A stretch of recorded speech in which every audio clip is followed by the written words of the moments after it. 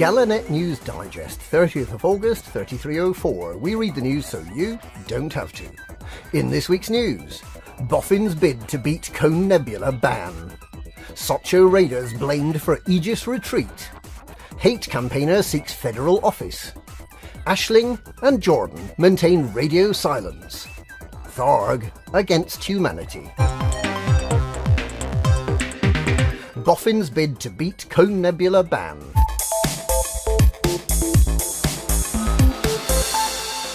Alarmed by the plans of Canon Interstellar to boldly go to the planet of the Coneheads, the Pilots Federation has this week slapped a permit lock onto the entire Cone sector. The brainy boffins of Canon realised several weeks ago that the massive frame-shift capability of their mobile mothership, the Gnosis, meant that they could penetrate deep within the permit-locked Call 70 sector to reach the Cone sector, which is otherwise entirely inaccessible. In preparation for the jump, which is due on the 6th of September, large numbers of Canon scientists and other commanders have filled the Gnosis to the point of overflow, with 3 ships to a hangar and a number of additional ships taped to the exterior of the Gnosis using gaffer tape. The Pilots Federation claims to have detected very high numbers of the new and far more powerful Thargoid Hydra interceptors within the Cone sector, and has imposed a total navigation ban. Dr. Arcanon, the dome-headed leader of the space scientists, has issued a defiant statement that the Gnosis will frameshift and be damned, and that the jump will take place as scheduled. Just what will happen when the ship hits the ban is entirely unknown, but it could get messy. Many commanders have been rushing back from the Gnosis to Shinrarta to swap their ships for AX-fitted fully engineered Xenohunter crates. However, any explorers still planning to take fragile, shieldless, defenceless Explorer Condas into the Cone Nebula are urged to go right ahead and make Tharg's day. Socho raiders blamed for Aegis retreat.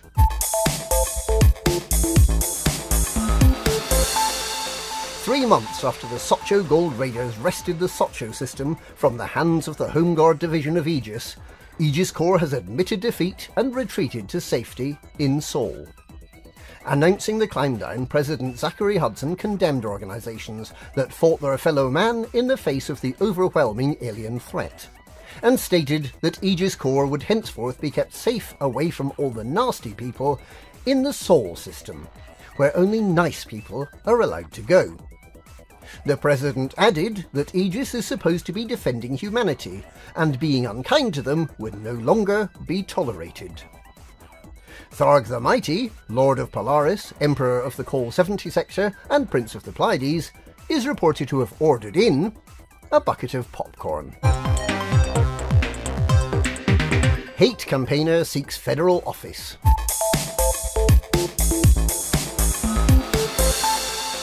Juanita Bishop, prominent critic of the peaceful but potty Far God cult, has announced her intention to stand for Congress.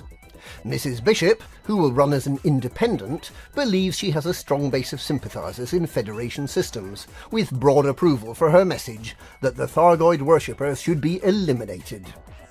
She will stand on a ticket that claims that all Far God members are spies and deviants, and should be removed from society. The Far God cult members appear to be removing themselves from society pretty effectively without Mrs. Bishop's help.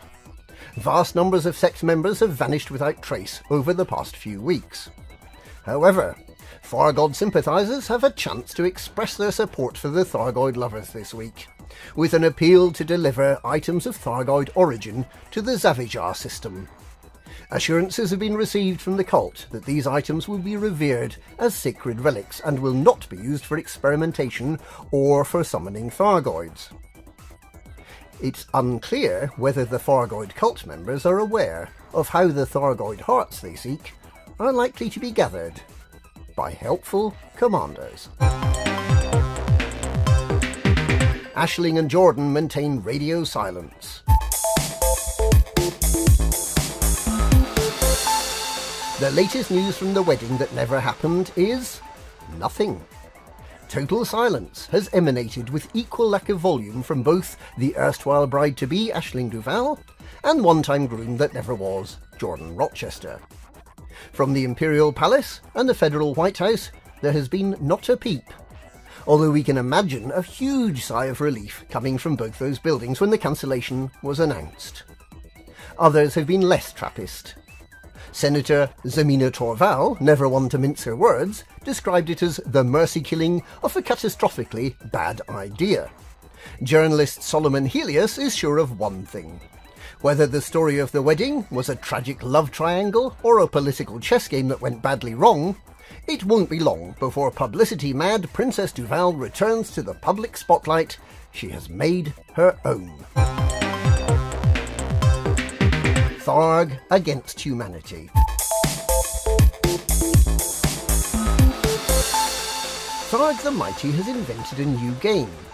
Tharg Against Humanity is an amusing parlour game, in which players try to complete sentences in an amusing way, using phrases written on the cards in their hand. Tharg has yet to refine the details, but he thinks he's on to a winner. The question card, there is only one, bears the sentence, "Tharg will conquer the universe by blank." The answer cards say, "Crushing the puny meatbags." They all say that. It may lose something in replayability, but this game is right on message. And that's this week's Galnet News. Galnet News? We read the news so you don't have to.